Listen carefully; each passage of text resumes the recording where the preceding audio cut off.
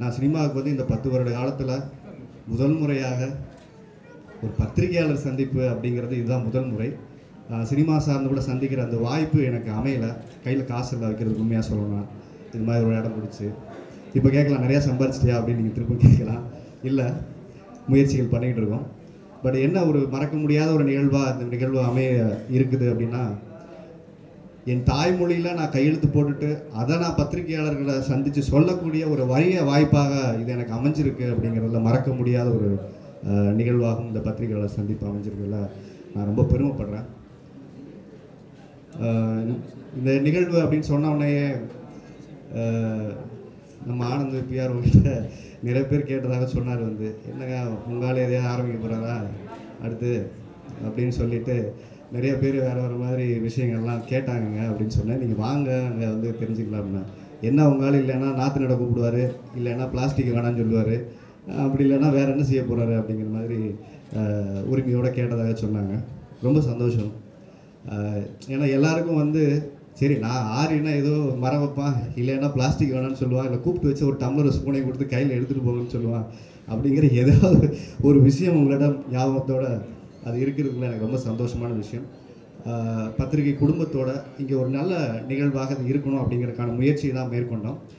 நான் தொடர்ந்து உங்களுக்கு எதற்காக இந்த விஷயம் என்ன செய்ய போகிறோம் அடுத்த கட்ட நடவடிக்கையாக அது குறித்து உங்களுடைய சந்தேகம் கேள்விகளும் பதில் சொல்ல காத்திருக்கிறேன். அதே நேரத்தில் இந்த நம் தாய்மொழியில் கையெழுத்திடுவது அவமானம் அல்ல, நம் அடையாளம் என்று தன் அலுவல் சார்ந்த கையெழுத்தை பத்திரிகையாளர்கள் முன்பு மாற்றுவதற்காக பல நண்பர்கள் இங்கே வந்திருக்காங்க. ஒவ்வொரு துறை சார்ந்தவர்களும், வக்கீல் துறையிலேருந்து ராஜவேல் அவர் வந்திருக்காரு. அதுபோக மாணவர்கள் இங்கே சில மாணவர்கள் வந்திருக்காங்க. அதுக்கப்புறம் சினிமா துறையிலிருந்து நடிகர் சவுந்தரராஜன் என் நண்பர் அவரும் வந்திருக்காரு. அதைத் தொடர்ந்து மேலும் சில நண்பர்கள் இங்கே வந்திருக்காங்க முன்னிலை கையெழுத்தை மாற்றுவதற்கு. தயவு செஞ்சு அவங்கள ஒரே ஒரு தடவை கைத்தட்டி அவங்கள வரவேற்க. ஏன்னா தாய்மொழியில் கையெழுத்திடணும் அப்படிங்கிற எண்ணத்தை நான் விதைக்கலை, ஆனால் அவங்க எண்ணத்தில் விதைச்சு இன்றைக்கி உங்கள் முன்னாடி மாற்றிக்கிறதுக்கு அவங்க வந்திருக்காங்க. அவங்க எல்லாரும் தயவு செஞ்சு மேடைக்கு வருமாறு அன்போடு அழைக்கிறேன். நடிகர் சவுந்தர், ராமகிருஷ்ணன் அவரும் வந்திருக்காரு, ஸ்ரீராம், தம்பி சித்தார்த் உங்க கூட வந்தவங்களையும் சேர்த்து மேடைக்கு வர சொல்லு தம்பி.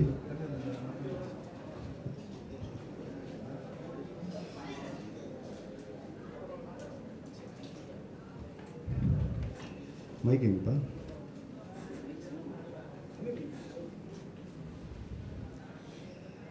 நான் அந்த மாதிரி ஒரு நிகழ்வு பண்ண போகிறேன் அப்படின்னு சொல்லிட்டு அமெரிக்கா போயிட்டு வந்தோடனே நான்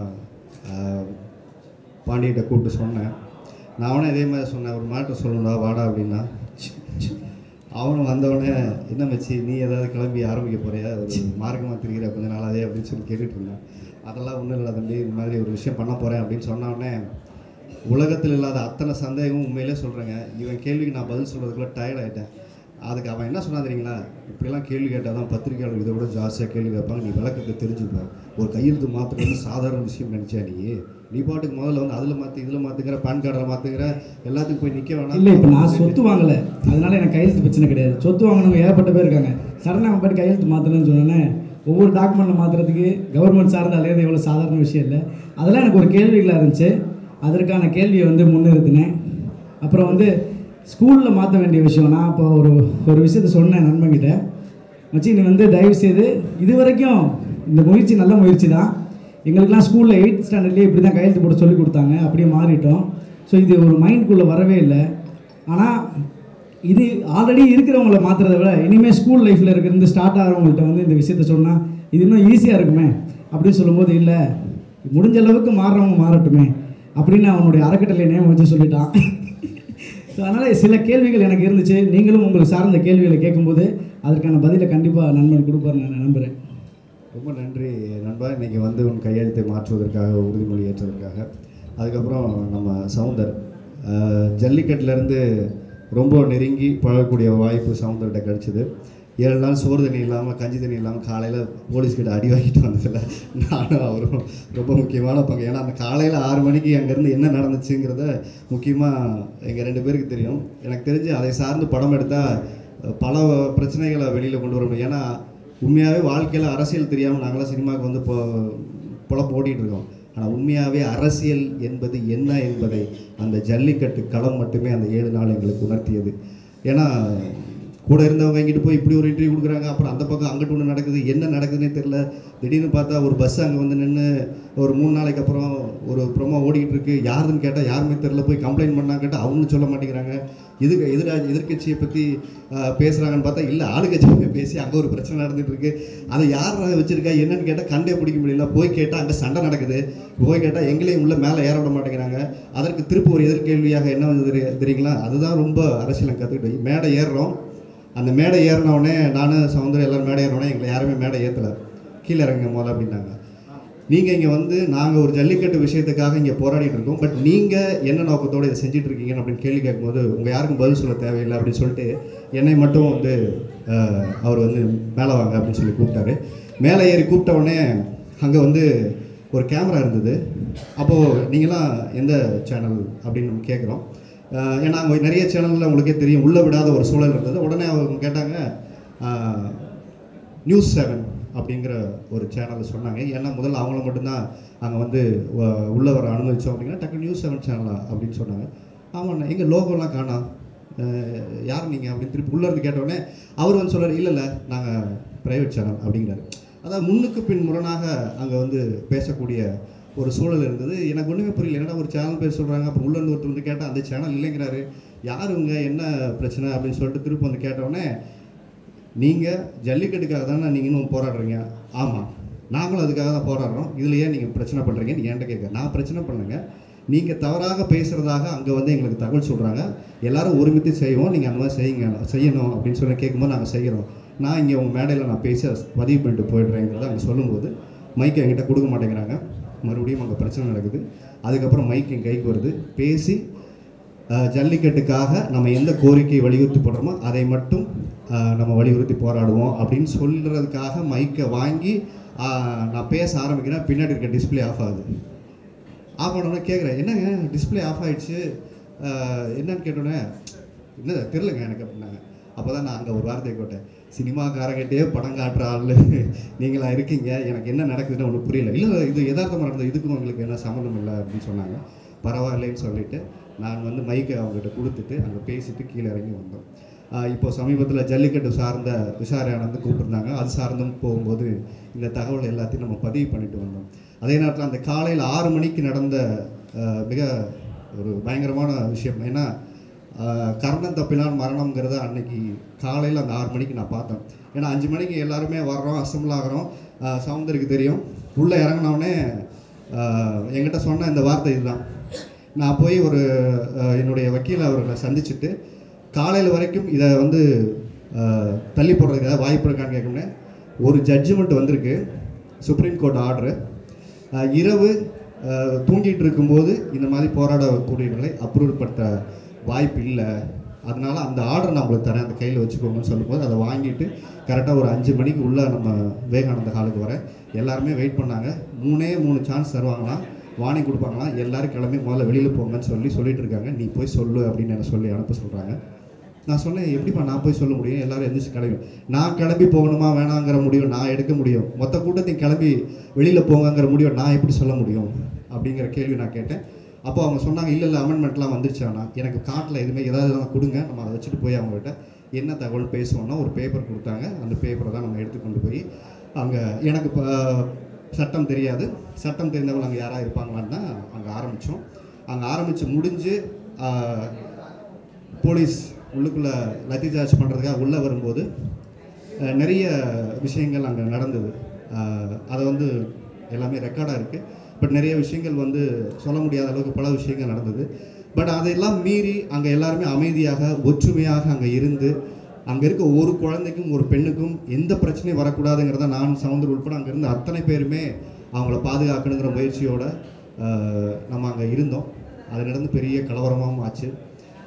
பத்திரிகையாளர்களை சந்தித்து இதை குறித்து பேசுங்க அப்படின்னா எனக்கு அப்போ இருந்தே சொல்லிக்கிட்டே இருந்தாங்க. நீங்களும் இருந்தீங்க, உண்மையாக நடந்து சொல்லுங்கள் அப்படின்னு. ஏன் அந்த நேரத்தில் நான் அது குறித்து சந்தித்து பேச விரும்பவில்லை அப்படின்னு பார்த்தீங்கன்னா, ஜல்லிக்கட்டு என்பது மொத்த தமிழகமும் ஒன்று கூடி ஒரு குரலாக ஒழித்தது. அதில் ஆரிங்கிற ஒரு நபருக்காக அங்கே யாருமே வரல. அதில் நான் பேர் வாங்கி முன்னெடுத்துக்கவும் நான் விரும்பவும் இல்லை. ஸோ அந்த எப்போவுமே நான் என்ன சொன்னேன்னா, அங்கே ஒரு துளியாக நான் இருந்தேன், அதில் நானும் ஒரு பங்கு. அதை போய் இப்போ நான் வந்து ப்ரெஸ் மீட்டு வச்சு அட்ரஸ் பண்ணி இதை சொல்லும்போது என்ன ஆகுன்னா, அதை ஏதோ நாம் மட்டுமே முன்னிறுத்தி நடத்த மாதிரியான ஒரு தோற்றத்திற்கு வந்துடக்கூடாது. ஏற்கனவே பல பிரச்சனைகள் நடந்துகிட்ருக்கு, அதனால் அது குறித்து நம்ம விவாதிக்க வேண்டாம்னு சொல்லி அடுத்த களம் வந்துட்டோம். ஏன் இந்த பதிவை நான் உங்களுக்கு சொல்கிறேன்னா, அந்த 7 நாள் தான் என் வாழ்க்கையை புரட்டி போட்ட அந்த 7 நாட்கள். ஏன்னா நானும் சாப்பாடு இல்லாமல் கஷ்டப்பட்டிருக்கேன், வாடகை கொடுக்க பணம் இல்லாமல் நான் கஷ்டப்பட்டிருக்கேன் சென்னை வந்த காலத்தில். ஏன்னா நான் சினிமா பின்னணியிலேருந்து குடும்பத்துலேருந்து வரலை. ஆனால் அந்த 7 நாள் வந்து நம்ம சமூகத்துக்கு என்ன இன்னும் செய்ய வேண்டியது இருக்குங்கிறத நமக்கு ரொம்ப உணர்த்திய தருணம் அது. ஏன்னா நிறையா பத்திரிகை நண்பர்கள் கூட மேலே அக்கறை வச்சுட்டு சொல்லுவாங்க, நீ என்ன இப்படியே இருந்தேன்னா உன்னை சினிமா நடிக்க கூட யாரும் கூட மாட்டாங்க, நீ பாட்டுக்கு இது இந்த மாதிரி நடிக்கிற வேலையை விட்டுட்டு நீ பாட்டுக்கு மரம் நடுறேன், அதை பண்ணுறேன், இதை பண்ணுறேன்னு போயிட்டேன்னா எனக்கு கேட்குறவங்க கூட என்னப்பா ஆரி நடிக்கிறாரா இல்லை அதை விட்டுட்டு மொத்த வேலையை இந்த வேலையை சுற்றிட்டு இருக்காருங்கிற எண்ணம். அப்போது நான் அவர்கிட்ட சொன்ன ஒரு விஷயம், உண்மைதானே, என் வேலையை விட அதிக நேரம் எடுத்துகிட்டு சரி இந்த நீங்கள் பார்த்த அந்த கின்னஸ் விழாவுக்காக 6 மாதம் நான் எந்த படமும் பண்ணாமல் முழுக்க அதை மட்டுமே அந்த வேலையை மட்டுமே நான் செய்தேன். என்ன காரணம்னா, ஜல்லிக்கட்டு என்னை ரொம்ப புரட்டி போட்டுச்சுங்க. அதாவது பாதிக்கப்பட்ட அத்தனை பேரை நான் நேரடியாக பார்க்கக்கூடிய வாய்ப்பும், இவ்வளோ பிரச்சனைகள் இருக்கா லைஃப்பில் அப்படிங்கிறத எனக்கு உணர்த்தின தருணம். அப்போது இன்னும் இந்த சமூகத்துக்காக நாம் ஏதாவது மாற்றத்திற்கான முயற்சியை மேற்கொள்ளணுங்கிற விதையை விதைச்ச இடம் அது. அதுக்கப்புறம் தான் மாறுவோம் மாற்றுவோங்கிற விதை இங்கே விழுந்து அதை இங்கே உருவாக்க வேண்டிய ஒரு கட்டம் வந்துச்சு. அடுத்த கட்டமாக இப்போது சவுந்தரை பற்றி பேசும்போது தான் இந்த விஷயம் வந்தது. அதனால் அங்கே நிறைய எங்களுக்கு அரசியல் பாடங்கள் கற்றுக் கொடுத்த இடம் வந்து அந்த 7 நாட்கள். ரொம்ப நன்றி சவுந்தர், நீங்கள் வந்து உங்கள் கையெழுத்தை இங்கே மாற்றி இந்த பதிவை நீங்கள் இன்றைக்கி பத்திரிகையாளர் முன்பு இந்த உறுதிமொழி ஏற்றது.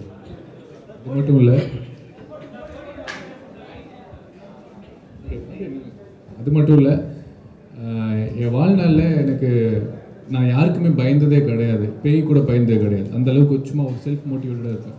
ஆனால் உயிருக்கு பயந்த ஒரு நாள் அப்படின்னா அந்த ஜனவரி 26, அந்த ஜல்லிக்கட்டு ஜனவரி 23. அது முடிச்சதுக்கப்புறம் எங்களுக்குள்ள நிறைய இருந்தது, வெளியே வந்து சில விஷயங்கள் உண்மைகள் பேசலாம், கேட்கலாம் அப்படின்னு. ஏன்னா அங்கே நடந்த போராட்டத்தை விட போராட்டத்துக்குள்ளே நடந்த ஒரு அரசியலும் ஒரு சில நாடகங்களும் எங்களை ரொம்ப பாதிக்கப்படுத்துச்சு. அப்போது நண்பர் சொன்னார், சவுந்தர் விட்டுருங்க, நம்ம வந்து ஒரு விவசாய மோகனா, நம்ம ஒரு தமிழனா நம்ம போய் போராடணும், கிடச்சிருச்சு, அடி வாங்கணும், வந்தாச்சு, இதோட விட்டுருங்க, வேறு இதை பற்றி பேசாதீங்கன்றாரு. இன்ன வரைக்கும் நான் இது வரைக்கும் ஜல்லிக்கட்டை பற்றி பேசலை. இப்போ அவர் சொன்னனால சொல்ல இனிமேலும் பேச மாட்டேன். காரணம் பயம். இந்த அரசாங்கம் வந்து ஒரு பயத்தை எப்போவுமே மக்கள் மேலே வச்சுக்கிட்டே இருக்காங்க. இவங்களை வந்து திருப்பி போராட விடக்கூடாது, இவங்களை ஒரு தவறான ஒரு கேள்வி கேட்டக்கூடாது, அதாவது அரசாங்கத்தை எதிர்த்து தப்பை தட்டி கேட்டு கேள்வி கேட்டக்கூடாது, ரோட்டில் வந்து கொடி பிடிச்சிடக்கூடாதுன்ற மாதிரியான ஒரு விஷயத்தை உருவாக்கணுன்றதுக்காக அந்த மாதிரி அடக்குமுறைகளை கையாண்டுட்டு இருக்காங்க. அந்த பயம் எனக்கு இருக்குது. ஆனால் அந்த பயம் மாறும். எப்படி மாறும்னா, உங்களோட சப்போர்ட்டு, இந்த மாதிரி ஆரி மாதிரி இன்னும் நிறைய நண்பர்கள் இருக்காங்க. நேர்மையாக, முக்கியமாக நான் ஆரிட்ட சொல்லணும்னா நேர்மையாக இருக்கும். இப்போ நான் நேர்மையாக இருக்கேன், ஆனால் ஏதோ ஒரு சில நேரங்களில் வந்து ஒரு சுயநல புகழுக்காக ஒரு விஷயம் நான் பார்ப்பேன். ஏன்னா எந்த ஒரு சமூக தொண்டாளர்களும் வந்து 2 விஷயத்துக்காக பண்ணுவாங்க. ஒன்று புகழுக்காக பண்ணுவாங்க, இல்லை பணத்துக்காக பண்ணுவாங்க, இல்லை மனநிறைவுக்காக பண்ணுவாங்க. நான் வந்து புகழுக்காகவும் மனநிறைவுக்காகவும் தான் பண்ணுறேன், என்னுடைய சமுதாய விஷயங்களாக இருக்கட்டும், மற்ற விஷயங்களாக இருக்கட்டும். ஸோ அதுலேயும் கொஞ்சம் கூட இல்லாமல் ஒரு நேர்மையாகவே இருக்கக்கூடிய ஒரு ஆள் இருந்தால், நான் நிறைய வாட்டி கேட்டேன், என்ன நீ இது இப்படி பண்ணிட்டு இருக்க அப்படின்னு கூட கேட்பேன். சவுந்தர், இதுதான் நம்ம நேர்மை என்றைக்குமே நம்மளுக்கான ஒரு பேரை பிடிக்குன்னு சொல்லுவார். அந்த ஒரு நேர்மைக்காக தான் இன்றைக்கும் வந்தேன். நான் கேட்காம பேங்க்கு போயிட்டு அப்ளிகேஷன் ஃபார்ம் வாங்கி ஃபில் பண்ணும்போது எனக்கு ஒரு டவுட் வந்துச்சு. பாண்டிக்கு ஃபோன் பண்ணி கேட்டேன், என்ன பாண்டி இந்த மாதிரி மாத்திரை, அண்ணே எப்படி பண்ணிட்டு இருக்க, இவங்க யோசிச்சு அவனுக்கு ஏதாவது இருக்கா, ஆதார் கார்டு மாற்றணும், பேன் கார்டு மாற்றணும், அந்த லோனு என்ன பாஸ்போர்ட் மாற்றணும். பாஸ்போர்ட் ஐயோ அடுத்த மாதம் நான் ஃபாரின் போகணுமே அப்படின்னு சொல்லி ஒரு சின்ன எனக்கே ஒரு பயம் வந்தது. ஆனால் அதுக்கும் விளக்கம் கொடுத்தாரு, அதெல்லாம் ஒரு பிரச்சனையும் வராது. அது நீங்கள் வந்து பேங்க் சம்மந்தப்பட்ட விஷயங்களுக்கு மட்டும்தான் உங்கள் கையெழுத்து தேவைப்படும், பாஸ்போர்ட்டோ இல்லை ஆதார் கார்டோ ஒரு பெரிய பிரச்சனை இருக்காது. இருந்தாலும் நீங்கள் பேங்க் மேனேஜரை கேட்டுட்டு நீங்கள் மாறுங்க அப்படின்னாரு. நான் விசாரித்தேன். மாறிக்கலாம், தப்பு இல்லைன்னாங்க.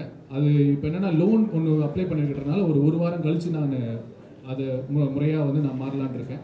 ஸோ இங்கே இருக்கிறதுக்கு காரணம் ஆரியோட நேர்மையும் ஆரியோட சமுதாய பற்றும். உங்ககிட்ட கேட்குறது என்னென்னா, நடிகர்கள் ஏன் சமுதாயத்தில் வந்து உள்ளே வர்றாங்க, அரசியல் வேலை பண்ணுறாங்க, இல்லை சமூக வேலைகள் பண்ணுறாங்க, இவங்களுக்கு புகழுக்காக பண்ணுறாங்க அப்படின்னு சொல்லி கேலி பண்ணுறவங்களுக்கு மத்தியில் நீங்கள் கொடுக்குற ஒரு சப்போர்ட் மட்டும்தான், நியாயமான ஒரு எழுத்துக்கள் தான் எங்களுக்கான பெரிய அங்கீகாரம், எங்களுக்கான பெரிய சப்போர்ட்டாக இருக்கும். ஸோ அந்த சப்போர்ட் ஆரி கொடுங்க, இந்த மாதிரி ஆரி மாதிரிக்கு எல்லாருக்குமே கொடுங்கன்னு நான் கேட்டுக்கிறேன். தமிழில் நம்ம கையெழுத்து போட்டு நம்ம மாறுவோம், புதுசாக கையெழுத்து போகிறவங்க தமிழில் மாறுங்கன்னு சொல்லி வேண்டி கேட்டுக்கிறேன். நன்றி, வணக்கம். என் நண்பர் விஷ்ணு பிரியன் சினிமா துறையில் வந்து கூத்துப்பற்றையில் என் கூட பயணித்த மிக முக்கியமான நண்பர்கள் அவரும் ஒருத்தர்.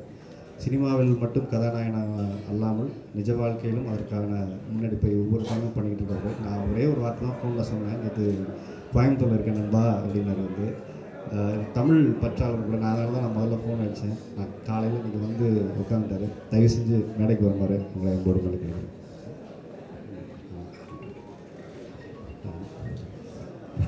ஸோ இவங்க எல்லாருமே வந்து இன்றைக்கி தமிழில் தங்கள் தாய்மொழியில் கையெழுத்திட்டு மாற்றத்திற்கான விதையை விதைத்திருக்கிறார்கள். நண்பர் மைக் அவர் கூட விஷ்ணுக்கு ஒரு வார்த்தைகள் சொல்லுங்கள். வணக்கம் அனைவருக்கும். நீங்கள் தான் சொல்லணும்.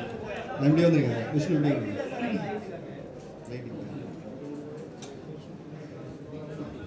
நான் உங்களுக்கு நேற்று ஃபோனில் கூப்பிட்டு இதை செய்யணும்னு சொல்லும்போது உங்கள் மனசில் என்ன தோணுச்சு நீங்கள் தான் சொல்லணும்.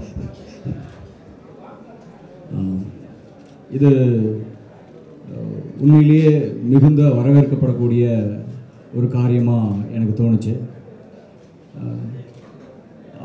ஆரி வந்து தொடர்ச்சியாக பல்வேறு விஷயங்களில் சமுதாயம் சார்ந்து தன் மக்கள் சார்ந்து இயங்கிட்டு இருக்கிற ஒரு மனிதர். ஜல்லிக்கட்டு போராட்டத்திலும் சரி, முழுமையாக அந்த 7 நாளும் தன்னை அந்த இறுதி நிமிடம் வரை அங்கே களத்தில் தன்னை நிலைநிறுத்திக்கிட்டவர்.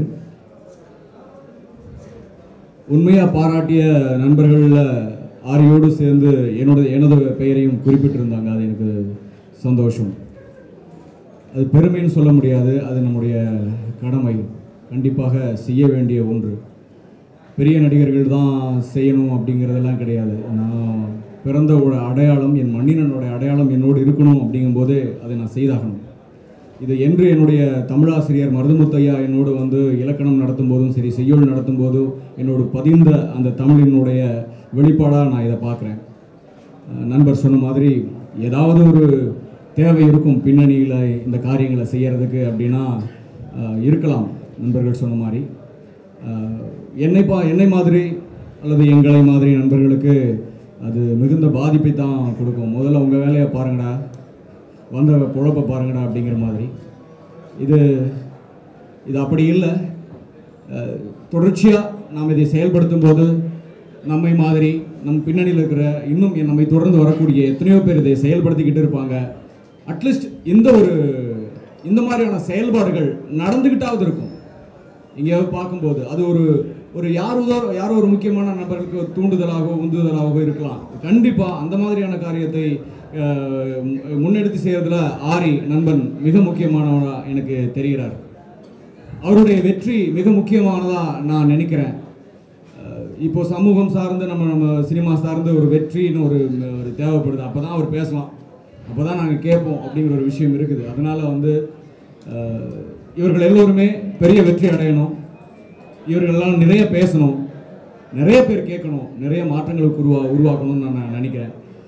ஆரி கூப்பிட்ட போது நான் ஏதோ டைமுக்கு இது நைட்டுக்கு இது சொல்லிடுவாரோ அப்படிங்கிற ஒரு இது இருந்தது, வர முடியாமல் போயிருமோன்னு. பட் முதல் முறையாக என்னால் வந்து கலந்துக்க முடிஞ்சிருச்சு அப்படிங்கிறது என்னுடைய சந்தோஷம், மகிழ்ச்சி. நன்றி. இங்கு வந்திருந்த அனைவரும் அவர்கள் கையெழுத்தை தாய்மொழியில் இங்கே இட்டு மாற்றத்திற்கான உறுதியேற்பார்கள். இதில் இன்னொரு விஷயத்த சொல்லணும்னு ஆசைப்பட்றேன். இதை நான் அவர்கிட்ட டவுட் கேட்டும்போது ஒரு சின்ன டவுட் ஒன்று கேட்டேன். என்னென்னா, எல்லாருமே தமிழில் தான் கையெழுத்து போடணுமா? திடீர்னு நீங்கள் மலையாளிஸ் இருக்காங்க, கர்நாடகாவிலேருந்து வந்திருக்காங்க, இவங்க எல்லாரையும் தமிழில் தான் போடணுமா அப்படிலாம் ஒரு கேள்வி வச்சேன். அப்போ அவர் சொன்னார், அவருடைய தாய்மொழியில் கையெழுத்து போடலாம், அதுதான் இதோடைய பெஸ்ட்டு. நான் வந்து என் தமிழனுக்காக தமிழை மாற்று அப்படின்ற ஒரு விஷயமே இல்லாமல் எல்லாரும் அவங்களோட தாய்மொழியை பின்பற்றணும் அப்படின்ற ஒரு நோக்கம் இருந்தது. அது எனக்கு ரொம்ப பிடிச்சிருந்தது. யாரையும் இன்னொன்று வந்து ஆரி வந்து கட்டாயப்படுத்தலை. இங்கே வந்தவங்க எல்லாருமே ஸ்ரீராம் சந்திரசேகர் நான் அறிமுகப்படுத்திக்கிறேன், அப்புறம் பாலா, ராஜவேலு பாண்டியன், வழக்கறிஞர் பொன்னையா, பிரேம், தியாகராஜன் எல்லாருமே வந்து அவங்களுடைய இந்த விஷயத்தை சொல்லும்போது இவர் சேலஞ்ச் வச்சார், நான் மாறிட்டேன் நீங்கள் அப்படின்னு ஒவ்வொருத்தரையும் நாங்கள் சொல்லும்போது இன்னும் சில நடிகர்கள் வந்து இன்றைக்கி ஷூட்டிங்கில் இருக்காங்க, அவங்க எல்லாருமே இந்த விஷயத்தை வரவேற்றிருக்காங்க. ராமகிருஷ்ணன், ஆர்த்தி அக்கா எல்லாருமே வந்து இதுக்கு சப்போர்ட் பண்ணாங்க. ரொம்ப சந்தோஷம். இன்றைக்கி வர முடியல, பட் நாங்கள் தொடர்ந்து இதை மாறிக்கிறோம். கண்டிப்பாக நாங்கள் தமிழில் கையெழுத்துடுவோம். இது இப்போ ஸ்ட்ரைக் ஆகிடுச்சு, ரொம்ப சந்தோஷம் அப்படின்னு சொன்னாங்க. ஸோ இது யாரையுமே கட்டாயப்படுத்தலை. கண்டிப்பாக அவங்களுக்கு தோணும்போது அதை நிலைநாட்டுங்க. உங்களுடைய தலைமுறைக்கு இந்த சின்ன சின்ன தமிழ் நம்ம மறக்கக்கூடிய சில விஷயங்களை வந்து ஞாபகப்படுத்துறதுக்கான எந்த விஷயமா இருக்கட்டும், வெறும் கையெழுத்திடுவது மட்டும் இல்லை, எந்த விஷயம் வந்தாலும் நம்ம வந்து விதைக்கணுன்றது என்னுடைய ஆசை, எங்களுடைய ஆசை. இந்த மாறுவோம் மாற்றுவோம் மூலிமா இப்போ நாங்கள் எல்லாருமே உறுதிமொழி எடுத்துக்கிறோம், எங்களுடைய கையெழுத்தை நாங்கள் மாற்றிக்கிறோம் அப்படின்னு. நன்றி ஆரி. ஹாலிவுட், பாலிவுட், கோலிவுட் படங்களை பற்றின லேட்டஸ்ட் அப்படி தெரிஞ்சுக்கணுமா? உங்களுடைய ஃபேவரட் செலிபிரிட்டிஸ் உடைய ஈவெண்ட்ஸ், கேலரிஸ், அதுக்கப்புறம் காசிப்ஸ் பற்றி நீங்கள் தெரிஞ்சுக்க விரும்புறீங்களா? சினிமாக்காரன் சேனலுக்கு சப்ஸ்கிரைப் பண்ணுங்கள். மறக்காமல் அந்த பெல் பட்டனை ப்ரெஸ் பண்ணிடுங்க.